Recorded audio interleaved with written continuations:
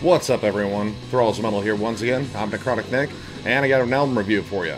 Now, we are back with Screaming Toilet. We officially signed up for a whole bunch of stuff, so we got a whole bunch of cool underground reviews coming your way. And to start things off, I reviewed Crematory Stench's EP, Grotesque Deformities.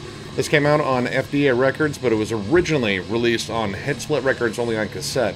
So this is a reissue from an album from last year. There's also a version of this that came out on CD on Blood Harvest Records as well. I imagine it's pretty much the same.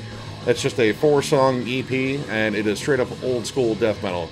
These guys are from Costa Mesa, California, and they've only been around since 2014, so this is a pretty fresh new band. Their approach, though, however, is very much the vein of 90s old school death metal. So the album starts off with an intro, which I kind of had some issues with, considering this is only a 4-song EP, and they threw on a 2-minute intro, which is cool. It's mood setting. It's very 70s, 80s horror-ish sounding. While it's nice, you still committed 2 minutes to a 17-minute EP to this, and it was like, maybe trim it down to just a minute, or maybe even under a minute.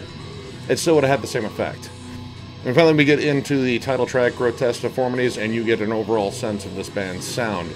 Very much in the vein of Autopsy and Early Death. Very sludgy, very groove-oriented, but some of it is kind of lost in the mix. The mix is very, very muddy and very raw on this. Now, I know a lot of people out there really like a good raw death metal album, and this is definitely raw. This actually sounds more like a demo than a polished release, to be honest. But this mix could definitely use some work. The drums really sound kind of oddly mixed. The snare drum kind of sounds like someone slamming a door, and the bass drums really don't stand out. It's kind of a lackluster thud, almost like kicking a pillow. Really didn't do much for me. The guitars, pretty solid tone. It just sounds a little thin in the mix.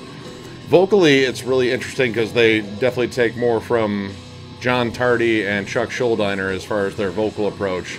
So it's very strained, very throaty, very dry sounding, which was really cool. Overall, that song, it was pretty good. It was very straightforward death metal. It really didn't have a lot of dynamics to it. You know, it shifts back and forth between a mid-tempo sort of stomp and then into a D-beat part. But it really didn't stand out too much, and that's technically your opening track, so it kind of had an issue there. The next track, Hypothermic Expiry, actually starts off with a blast, as in a sampled shotgun blast. But it was kind of cool because the song actually explodes after that. It moves into a straightforward blast beat, and it even has a cool, thrashy breakdown that was very reminiscent of early Sepultura for me. Probably from those first 2 albums that I still really dig. Again, the mix didn't do this song any favors. There's some really cool writing in here, but it's kind of buried in the mud of this mix. I don't think this is indicative of where they are now. They'll probably, you know, now that they're on FDA or Blood Harvest, they'll probably get a better mix on their next album. But there's a lot of ideas I thought they were kind of lost there just because you couldn't hear all of it very clearly.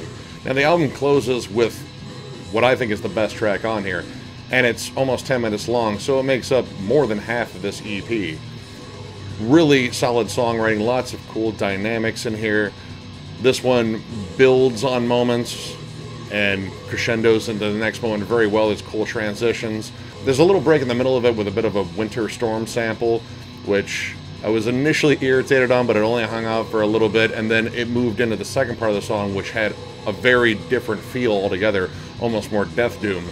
And the songwriting on here was fantastic. They even threw in some lead melodies and a solo, which really weren't prevalent in the other 2 songs on here. This one was loaded with memorable riffs across the board. I really dug this. I would love to see them retool this one possibly on a later release, because this was a fantastic track, and I hope this is the direction they're going in, because this showed off some really fantastic writing in this throughout.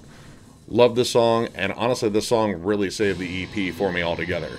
So all in all, I'm going to give this one 2.5 stars, just because the first part was a little lackluster and the mix is pretty rough throughout.